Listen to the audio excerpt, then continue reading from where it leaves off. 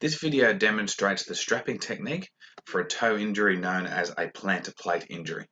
So as you can see, it's a crossover strapping, sometimes used over one or two toes, designed to help the toe from the bending forces that created the injury.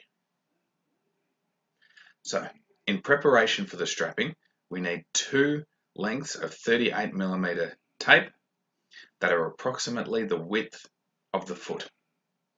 The next piece of strapping is approximately 30 centimeters long, and it will be cut into thirds. So using scissors, cut the tape into 1/3 sections, and ripping the tape, we will keep the two outside edges that have the smooth non-cut part of the strapping. The middle part can be thrown away. Now in terms of technique, we apply the first strap just below the ball of the foot. So almost halfway down the foot, and this is what we will use to anchor the digit strap to. Now in terms of the crossover, it's important to make it very wide.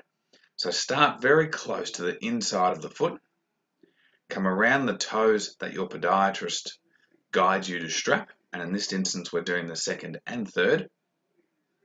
You can maneuver the toes so that you can get the strapping through, and then finish at the outside part. Having a wide crossover will help so that the tape doesn't curl and catch on itself. In most circumstances, two straps will be recommended, and you can replicate this straight over the original strap. So as you can see, maneuvering the toes, making sure that the two toes that we are strapping are not being pulled backwards, but rather being pulled down.